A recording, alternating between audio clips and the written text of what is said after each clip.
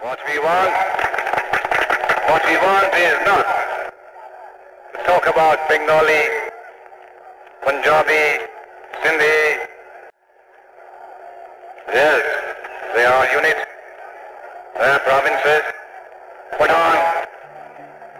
Yes.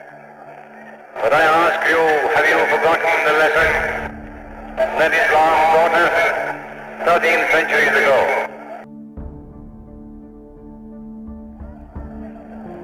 And I think you will agree with me that whatever else you may be or wherever you are, you're a Muslim.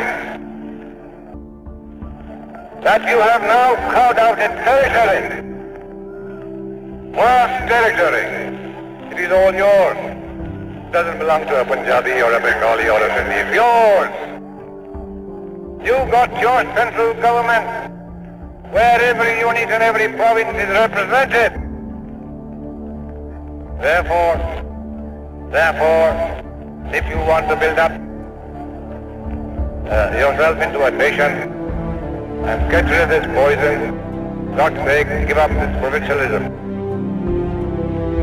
You are only voicing my sentiments and the sentiments of millions of Muslims when you say that Pakistan should be based on pure foundations of social justice and Islamic socialism, not otherism. Brotherhood, equality, fraternity of man, these are all the basic points of our religion, culture and civilization. And we fought for Pakistan because there was danger of denial of these human rights in this subcontinent.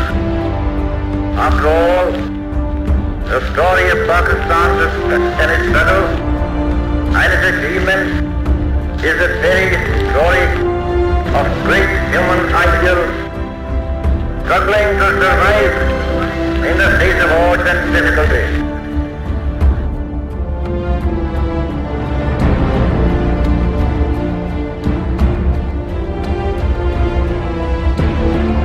Let us now plan to build and reconstruct and regenerate our great nation.